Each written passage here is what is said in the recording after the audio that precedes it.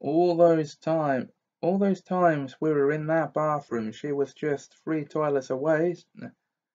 All those times we were in that bathroom, she was just 3 toilets away, said Ron bitterly, at breakfast next day.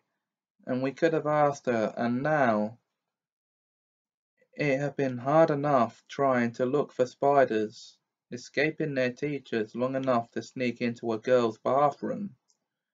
The girl's bathroom, moreover, right next to the scene of the first attack, was going to be almost impossible.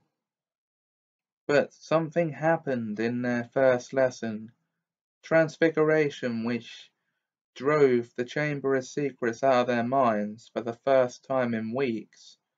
10 minutes into the class, Professor McGonagall told them that their exams would start on the 1st of June, 1 week from today. Exams? Howled Seamus Finnegan. We're still getting exams? There was a loud bang behind Harry as Neville Longbottom's wand slipped, vanishing one of the legs on his desk. Professor McGonagall restored it with a wave of her own wand, and turned frowning to Seamus. The whole point of keeping the school open at this time is for you to receive your education, she said sternly. The exams will therefore take place as usual, and I trust you are all revising hard. Revising hard! It had never occurred to Harry that there would be exams with the castle in this state. There was a great deal of mutinous muttering around the room, which made Professor McGonagall scowl even more darkly. Professor Dumbledore's instructions were to keep the school running as normally as possible, she said, and that, I need hardly point out, means finding out how much you have learned this year. Harry looked down at the pair of white rabbits he was supposed to be turning into slippers. What had he learned so far this year? He couldn't seem to think of anything that would be useful in an exam. Ron looked as though he'd just been told he had to go and live in the Forbidden Forest. Can you imagine me taking exams with this? He asked Harry, holding up his wand, which had just started whistling loudly. 3 days before their first exam, Professor McGonagall made another announcement at breakfast. I have good news, she said, and the great hall, instead of falling silent, erupted. Dumbledore's coming back! Several people yelled joyfully. You caught the air at Slytherin?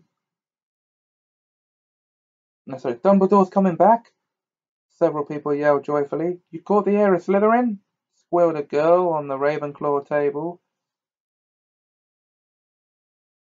Quidditch matches are back on, roared Wood excitedly.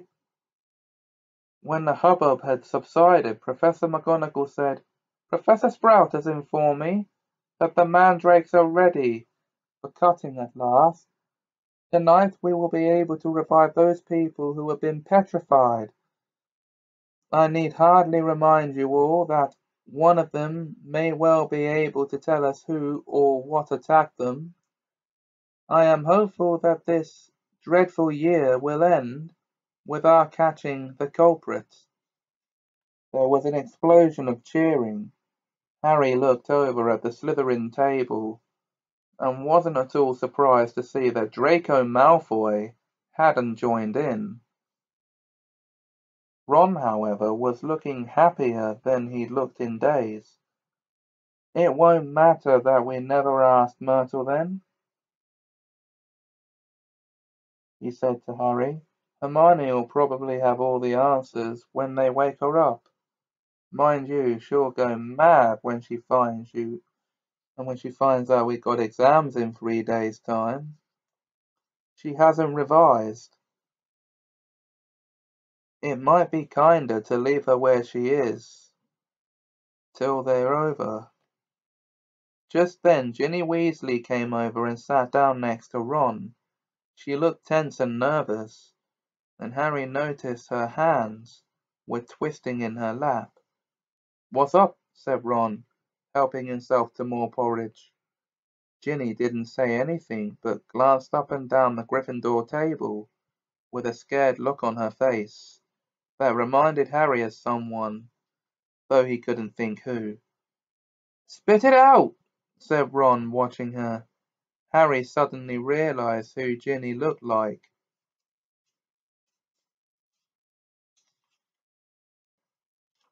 She was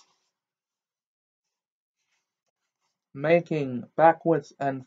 was rocking backwards and forwards slightly in her chair, exactly like Dobby did when he was teetering on the edge of revealing forbidden information.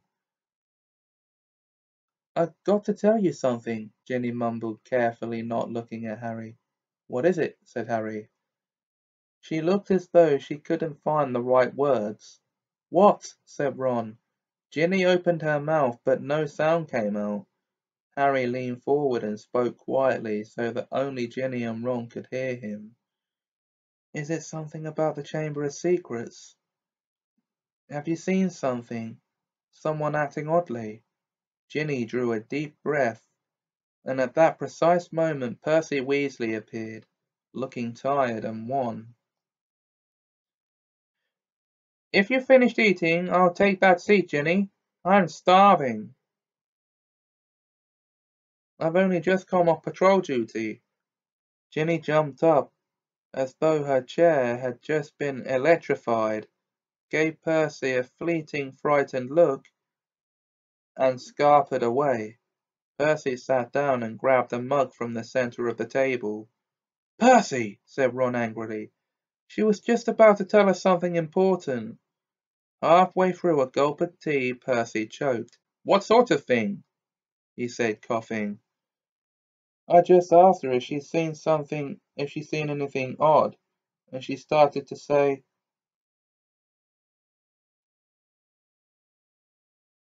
"Oh, that's nothing to do with the Chamber of Secrets," said Percy at once. "How do you know?" said Ron, his eyebrows raised. "Well, if you must know, Ginny, walked in on me the other day when I was, well, never mind. The point is, she spotted me doing something. I asked her not to mention it to anybody. I must say, I did think she'd keep her word. It's nothing really, I'd just rather—" Harry had never seen Percy look so uncomfortable. "What were you doing, Percy?" asked Ron, grinning. "Go on, tell us, we won't laugh." Percy didn't smile back. "Pass me those rolls, Harry, I'm starving."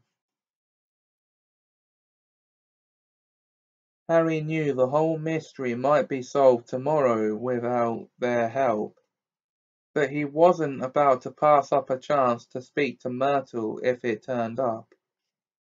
And to his delight it did.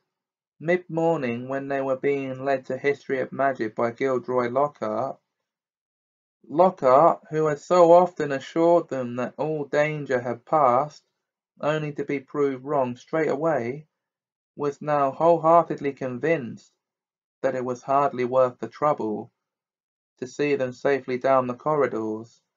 His hair wasn't as sleek as usual. It seemed to have been up most he seemed It seemed to have been up most of the night, patrolling the fourth floor. "Mark my words," he said, ushering them around a corner.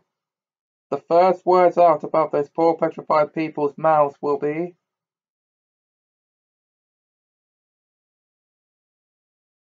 'It was Hagrid.' Frankly, I'm astounded Professor McGonagall thinks all these security measures are necessary." "I agree, sir," said Harry, making Ron drop his books in surprise. "Thank you, Harry," said Lockhart graciously, while they waited for a long line of Hufflepuffs to pass. "I mean, we teachers have quite enough to be getting on with without walking students to classes and standing guard all night." "That's right," said Ron, catching on. "Why don't you leave us?" "You know, Weasley, I think I will," said Lockhart. "I really should go and prepare my next class," and he hurried off. "Prepare his class?" Ron sneered after him. "Gone to curl his hair, more like." They let the rest of the Gryffindors draw ahead of them, then darted down a side passage and hurried off towards Moaning Myrtle's bathroom. But just as they were congratulating each other on their brilliant scheme, "Potter! Weasley! What are you doing?" It was Professor McGonagall. Her mouth was the thinnest of thin lines. We were, Ron stammered. "We were going to go and see Hermione," said Harry. Ron and Professor McGonagall both looked at him. "We haven't seen her for ages, Professor," Harry went on hurriedly, treading on Ron's foot, "and we thought we'd sneak into the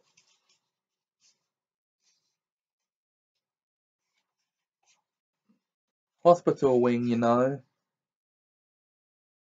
and tell her the mandrakes are nearly ready and, not to worry." Professor McGonagall was still staring at him, and for a moment Harry thought she was going to explode, but when she spoke, it was in a strangely croaky voice. "Of course," she said, and Harry, amazed, saw a tear glistening in her beady eye. "Of course, I realize this has all been the hardest on the friends of those who have been—" "I quite understand. Yes, Potter. Of course you may visit Miss Granger. I will inform Professor Binns where you're gone. Tell Madame Pomfrey I've given my permission." Harry and Ron walked away, hardly daring to believe that they'd avoided detention. As they turned the corner, they distinctly heard Professor McGonagall blow her nose. "That," said Ron fervently, "was the best story you've ever come up with." They had no choice now but to go to the hospital wing and tell Madame Pomfrey that they had Professor McGonagall's permission to visit Hermione. Madame Pomfrey let them in, but reluctantly. "There's just no point talking to a petrified person," she said. And they had to admit she was right, and they'd taken their seats next to Hermione. And when they'd taken their seats next to Hermione, it was plain that Hermione didn't have the faintest inkling that she had visitors, and that they might just as well tell her bedside cabinet not to worry, for all the good it would do. "Wonder if she did see the attacker, though," said Ron, looking sadly at Hermione's rigid face. "Because if he sneaked up on them all, no one'll ever know." But Harry wasn't looking at Hermione's face. He was more interested in her right hand. It lay clenched on top of her blankets, and bending closer, he saw that a piece of paper was scrunched inside her fist. Making sure that Madame Pomfrey was nowhere near, he pointed this out to Ron. "Try and get it out," Ron whispered, shifting his chair so that he blocked Harry from Madame Pomfrey's view. It was no easy task. Hermione's hand was clamped so tightly around the paper that Harry was sure he was going to tear it. While Ron kept watch, he tugged and twisted, and at last, after several tense minutes, the paper came free. It was a page from a very old library book. Harry smoothed it out eagerly and Ron leaned close to read it too. Of many fearsome beasts and monsters that roam our land, there is none more curious and more deadly than the basilisk, known also as the king of serpents. This snake, which may reach gigantic size and live many hundreds of years, is born from a chicken's egg, hatched beneath a toad. Its methods of killing are most wondrous, for us. For aside from its deadly and venomous fangs, the basilisk has a murderous stare, and all who are fixed with the beam of its eye shall suffer instant death. Spiders flee before the basilisk, for it is their mortal enemy, and the basilisk flees only from the crowing of the rooster, which is fatal to it.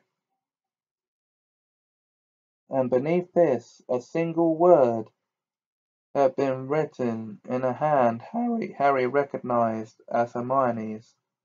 Pipes. It was as though somebody had just flicked a light on in his brain. Ron, he breathed, this is it. This is the answer. The monster in the chamber's a basilisk.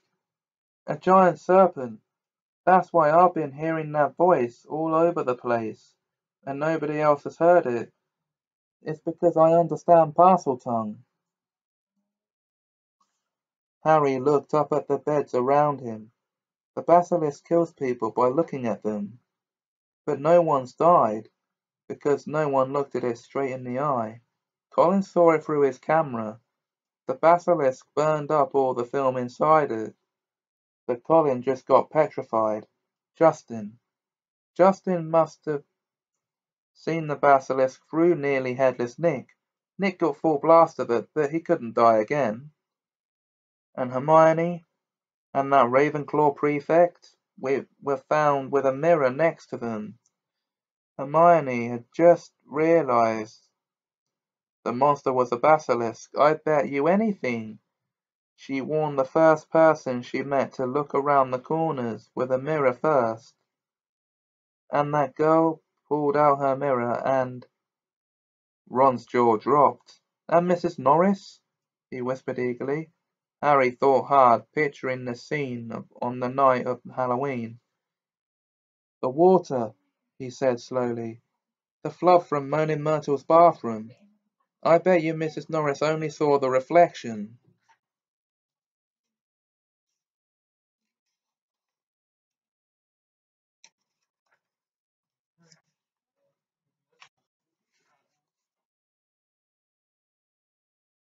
He scanned the page in his hand eagerly. The more he looked at it, the more it made sense. The crowing of the rooster is fatal to it, he read aloud. Hagrid's roosters were killed. The heir of Slytherin didn't want one anywhere near the castle once the chamber was opened. Spiders flee before it, it all fits. But how's the basilisk been getting around the place? A dirty grey snake, said Ron. A dirty grey snake. Someone would have seen. Harry, however, pointed at the word Hermione had scribbled at the foot of the page. Pipes, he said. Pipes. Ron, it's been using the plumbing. I've been hearing that voice inside the walls. Ron suddenly grabbed Harry's arm. The entrance to the Chamber of Secrets. At the entrance to the Chamber of Secrets, he said hoarsely. What if it's a bathroom? What if it's in Moaning Myrtle's bathroom? Said Harry. They sat there, excitement coursing through them, hardly able to believe it. This means, said Harry, I can't be the only Parselmouth in the school. The heir of Slytherin's one too. That's how they've been controlling the basilisk. What are we going to do? Said Ron, whose eyes were flashing. Shall we go straight to McGonagall? Let's go to the staff room, said Harry, jumping up. She'll be there in 10 minutes. It's nearly break. They ran downstairs, not wanting to be discovered hanging around in another corridor. They went straight into the deserted staff room. It was a large paneled room, full of dark wooden chairs. Harry and Ron paced around it, too excited to sit down. But the bell to signal break never came. Instead, echoing through the corridors came Professor McGonagall's voice, magically magnified. All students to return to their house dormitories at once. All teachers return to the staff room immediately, please. Harry wheeled around to stare at Ron. Not another attack. Not now. No, not another attack. Not now. What do we do? Said Ron aghast. Go back to the dormitory. No, said Harry, glancing around. There was an ugly sort of wardrobe to his left, full of the teachers' cloaks. In there. Let's hear what it's all about. Then we can tell them what we found out. They hid themselves inside it, listening to the rumbling of hundreds of people moving overhead, and the staff room door hanging open. From between the musty folds of the cloaks, they watched the teachers filtering into the room. Some of them were looking puzzled, others downright scared. Then Professor McGonagall arrived. It has happened, she told the silent staff room. A student has been taken by the monster right into the chamber itself. Professor Flitwick let out a squeal. Professor Sprout clapped her hands to her mouth. Snape gripped the back of a chair very hard and said, How can you be sure? The heir is Slytherin, said Professor McGonagall, who was very white. Left another message, right underneath the first one. Her skeleton will lie in the chamber forever. Professor Flitwick burst into tears. Who is it? Said Madam Hooch, who had sunk weak-kneed into a chair. Which student? Ginny Weasley, said Professor McGonagall. Harry felt Ron slide silently down onto the wardrobe floor beside him. We shall have to send all the students home tomorrow, said Professor McGonagall. This is the end of Hogwarts. Dumbledore always said. The staff room door banged open again. For one wild moment Harry was sure it would be Dumbledore, but it was Lockhart, and he was beaming. So sorry, dozed off. What have I missed? He didn't seem to notice that the other teachers were looking at him with something remarkably like hatred. Snape stepped forward. Just the man, he said. The very man. A girl has been snatched by the monster, Lockhart, taken into the Chamber of Secrets itself. Your moment has come at last. Lockhart blanched. That's right, Gilderoy, chipped in Professor Sprout. Weren't you saying just last night that you've known all along where the entrance to the Chamber of Secrets is? I spluttered Lockhart. Yes. Didn't you tell me you were sure you knew what was inside it? No. Yes, didn't you tell me you were sure you knew what was inside it? Piped up Professor Flitwick.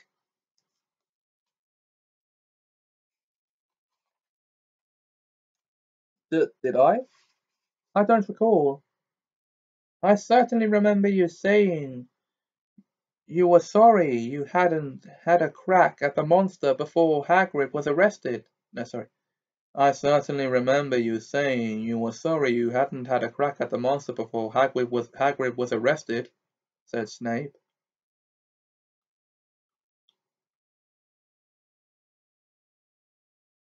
Didn't you say that the whole affair had been bungled, and that you should have been given a free rein over from the first? Didn't you say that the whole affair had been bungled and that you should have been given a free rein from the first? Lockhart stared around at his stony-faced colleagues. I really never.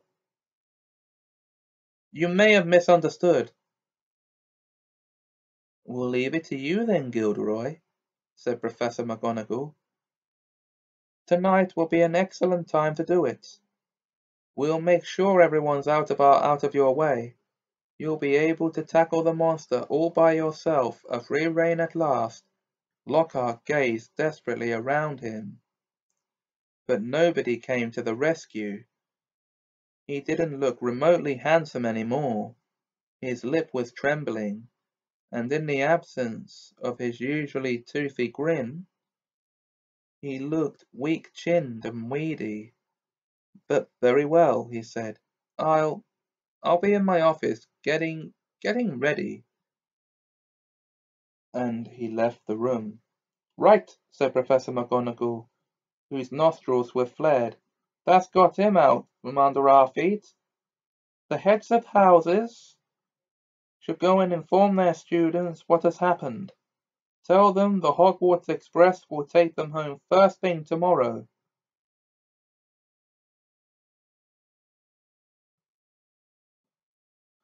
Will the rest, if you please, make sure no students have been left outside their dormitories? The teachers rose and left one by one. It was probably the worst day of Harry's entire life. He, Ron, Fred and George sat together in a corner of the Gryffindor common room, unable to say anything to each other. Percy wasn't there. He had gone to send an owl to Mr. and Mrs. Weasley, and then shut himself up in his dormitory. No afternoon ever lasted as long as that one, nor had Gryffindor Tower ever been so crowded, yet so quiet. Near sunset, Fred and George went up to bed, unable to sit there any longer.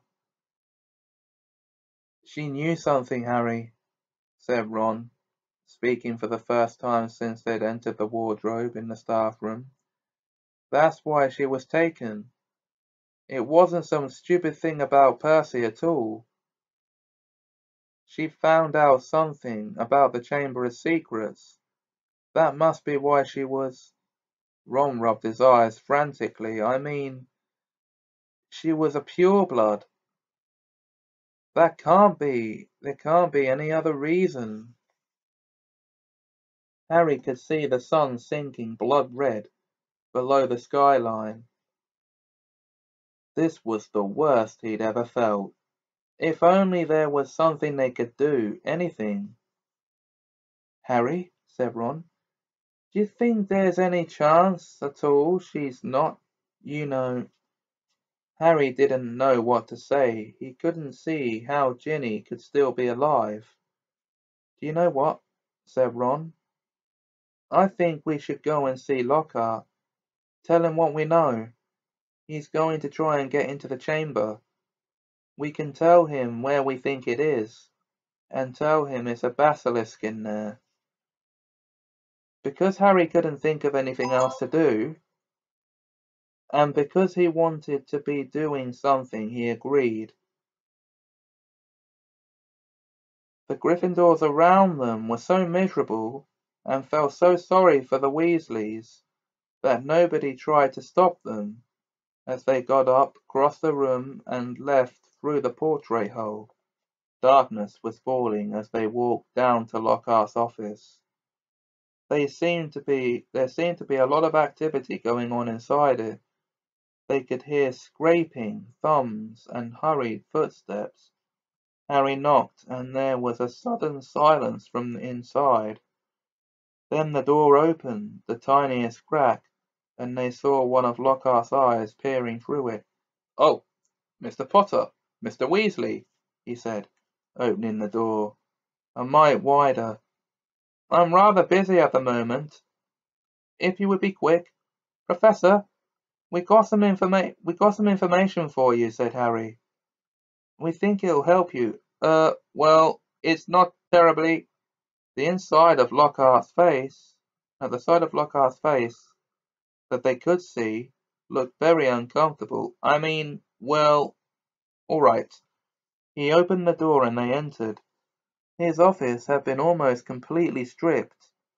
Two large trunks stood open on the floor. Robes jaden green, lilac, midnight blue had been hastily folded into one of them. Books were jumbled untidily into the other. The photographs had covered the walls,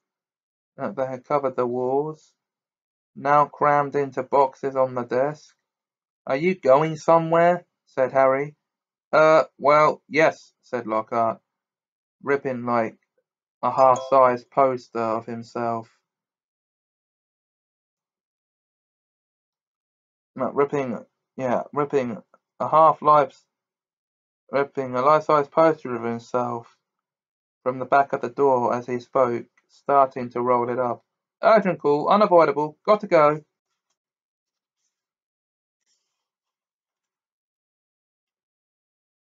"What about my sister?" said Ron jerkily.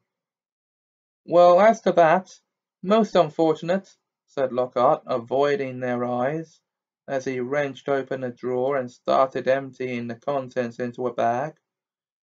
"No one regrets more than I." "You're the Defense Against the Dark Arts teacher," said Harry. "You can't go now, not with all the dark stuff going on here."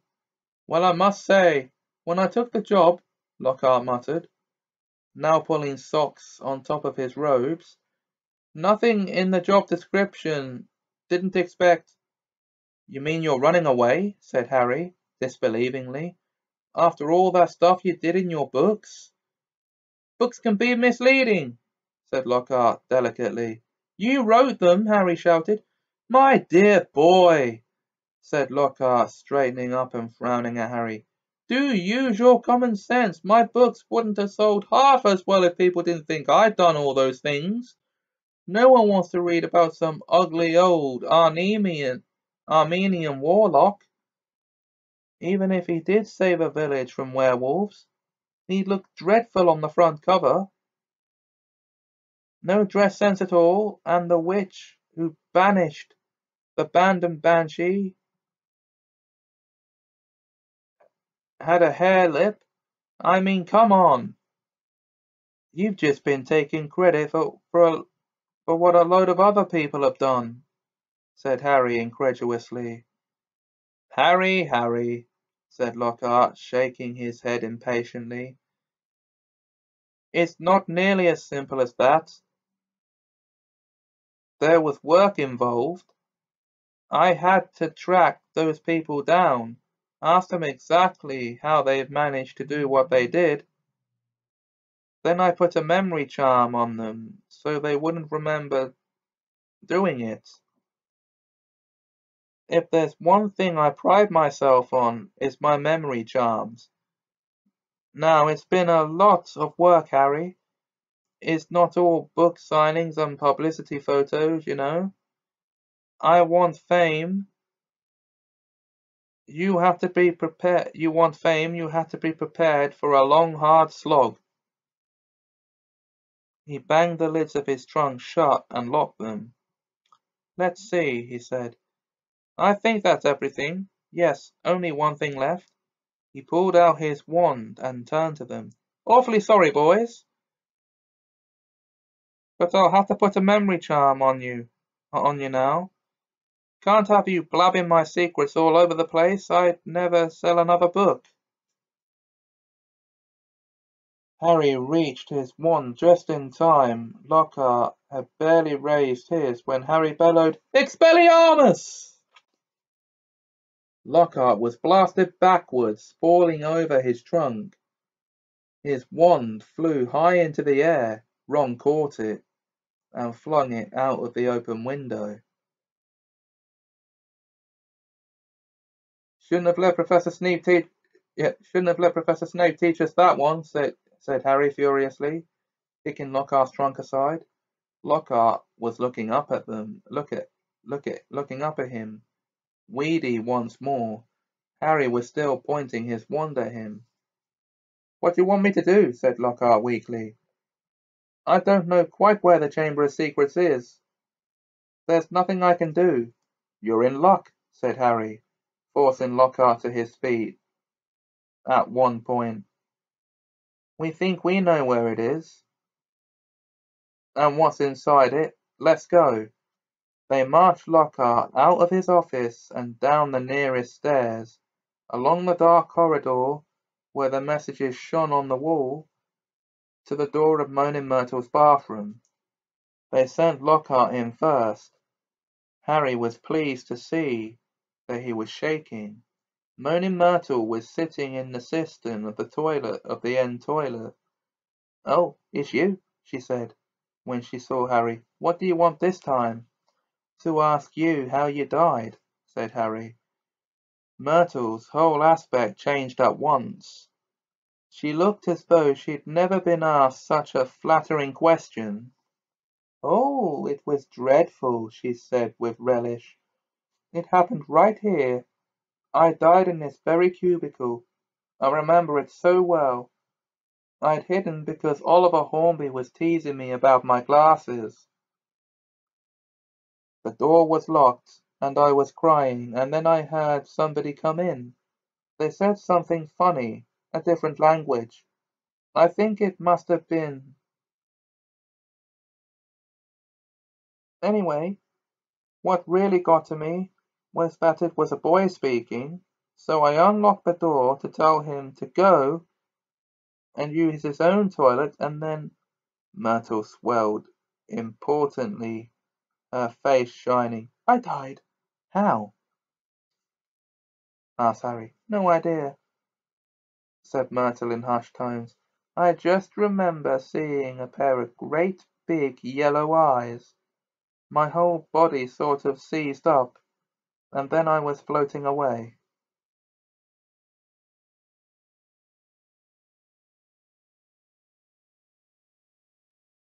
She looked dreamily at Harry.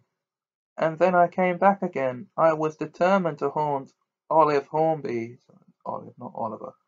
Olive Hornby. You see? Oh, she was sorry. She never laughed at my glasses.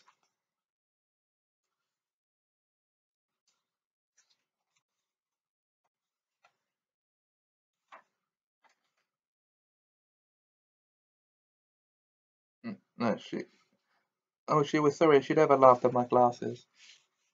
Where exactly did you see the eyes? Said Harry. Somewhere there, said Myrtle, pointing vaguely towards the sink in front of her toilet. Harry and Ron hurried over to it. Lockhart was standing well back, a look of utter terror on his face. It looked like an ordinary sink. They examined every inch of it, inside and out, including the pipes below. And then Harry saw it. Scratched on the side of one of the copper taps was a tiny snake. That tap's never worked, said Myrtle. No, that tap's never worked, said Myrtle brightly, as he tried to turn it. Harry, said Ron, say something. Something in Parseltongue. But Harry thought hard. The only times he'd ever managed to speak Parseltongue were when he'd been faced with a real snake. He stared hard at the tiny engraving, trying to imagine it was real. Open up, he said. He looked at Ron, who shook his head. English, he said. Harry looked back at the snake, willing himself to believe it was alive. If he moved his head, the candlelight made it look as though it was moving. Open up, he said. Except the words weren't what they heard. A strange hissing had escaped him.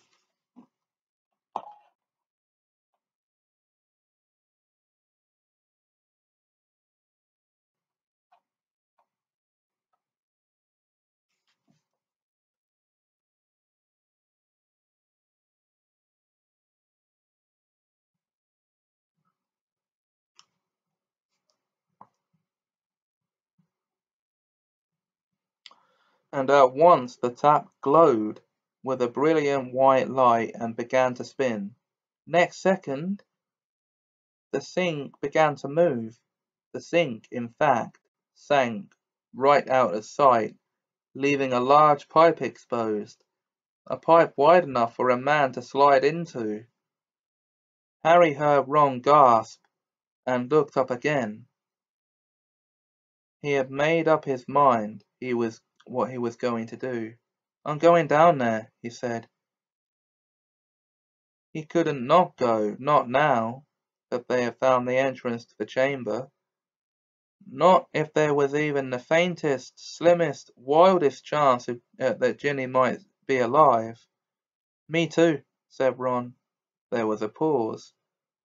"Well, you hardly seem to need me," said Lockhart, with a shadow of his old smile. "I'll just—" He put his hand on the doorknob, but Ron and Harry both pointed their wands at him. "You can go first," Ron snarled. White-faced and wandless, Lockhart approached the opening. "Boys," he said, his voice feeble, "boys, what good will that do?" Harry jabbed him in the back with his wand. Lockhart slid his legs into the pipe. "I really don't think—" he started to say, but Ron gave him a push, and he slid right out of sight. Harry followed quickly. He lowered himself slowly into the pipe, then let go. It was like rushing down an endless slimy dark slide. He could see more pipes branching off in all directions, but none as large as theirs, which twisted and turned, sloping deeply downwards. And he knew that he was falling deeper below the school than even the dungeons. Behind him, he could hear Ron thudding slightly at the curves. And then, just as he'd begun to worry about what would happen if he hit the ground, the pipe leveled out, and he shot out of the end with a wet thud, landing on the damp floor of a dark stone tunnel. Large enough to stand in, Lockhart was getting to his feet a little way away, covered in slime and white as a ghost. Harry stood aside as Ron came whizzing out of the pipe too. "We must be miles under the school," said Harry, his voice echoing in the black tunnel.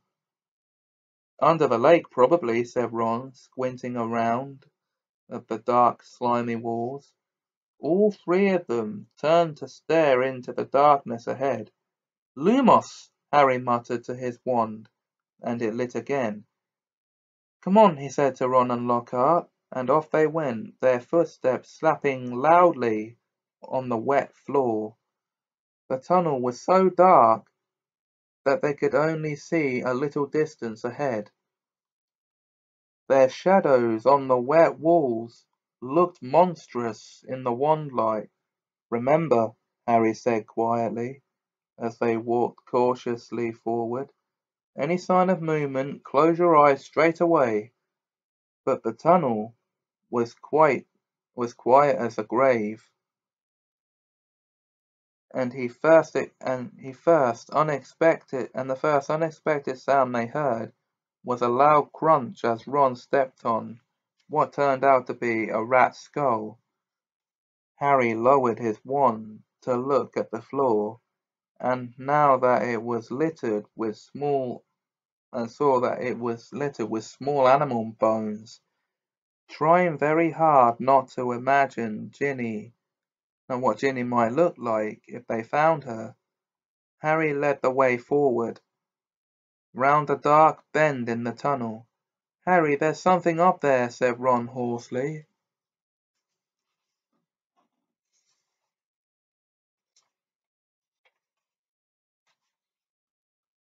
Grabbing Harry's shoulder.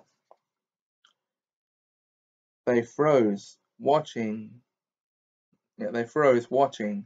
Harry could just see the outline of something huge and curved, lying right across the tunnel.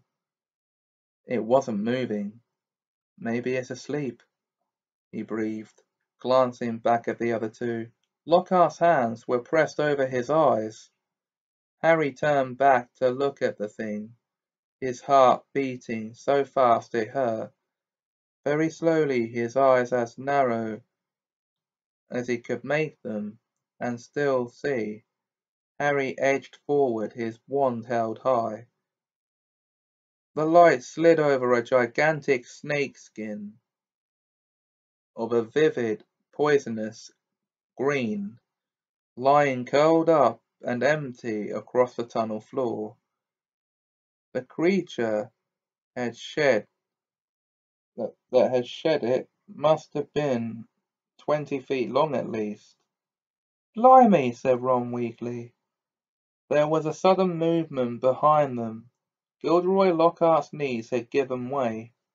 Get up, said Ron sharply, pointing his wand at Lockhart.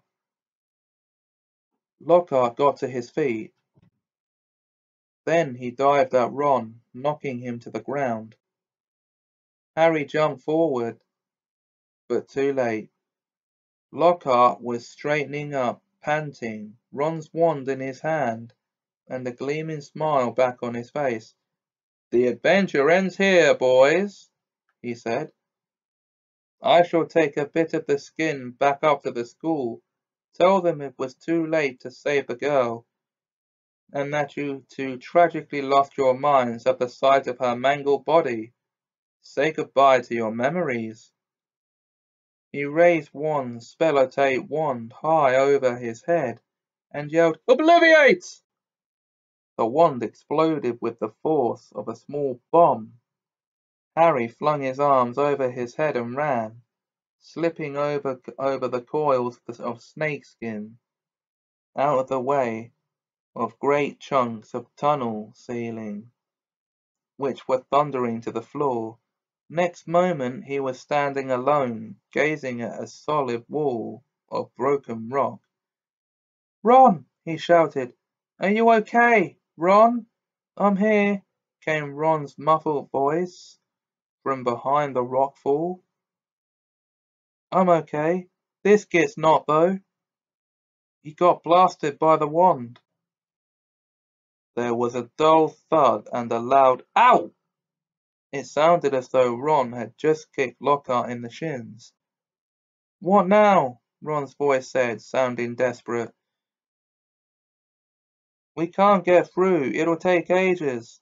Harry looked up at the tunnel ceiling. Huge cracks had appeared in it. He had never tried to break apart anything as large as these rocks by magic, and now didn't seem a good moment to try. What if the whole tunnel caved in? There was another thud and another ow! From behind the rocks. They were wasting time. Ginny had already been in the Chamber of Secrets for hours. She knew. Harry knew there was only one thing to do. Wait there, he called to Ron. Wait with Lockhart. I'll go on. If I'm not back in an hour. There was a very pregnant pause. I'll try and shift some of this rock, said Ron. He seemed to be trying to keep his voice steady. So you can get back through. And Harry? See you in a bit, said Harry, trying to inject some confidence into his shaking voice. And he set off alone past the giant snakeskin. Soon the distant noise of Ron straining to shift the rocks was gone. The tunnel turned and turned again. Every nerve in Harry's body was tingling unpleasantly. He wanted the tunnel to end, yet dreaded what he'd find when it did. And then at last, as he crept around yet another bend, he saw a solid wall ahead on which two entwined serpents were carved. their eyes set with great glinting emeralds. Harry approached, his throat very dry. There was no need to pretend these stone snakes were real. Their eyes looked strangely alive. He could guess what he had to do. He cleared his throat, and the emerald eyes seemed to flicker. "Open," said Harry in a low, faint hiss. The serpents parted as the wall cracked open.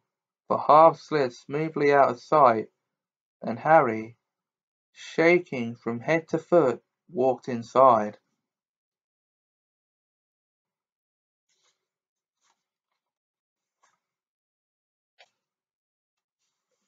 And that, my friends, was chapter 16 of Harry Potter and the Chamber of Secrets. Join me next time as I read the penultimate chapter, that's number 17. Until then, bye.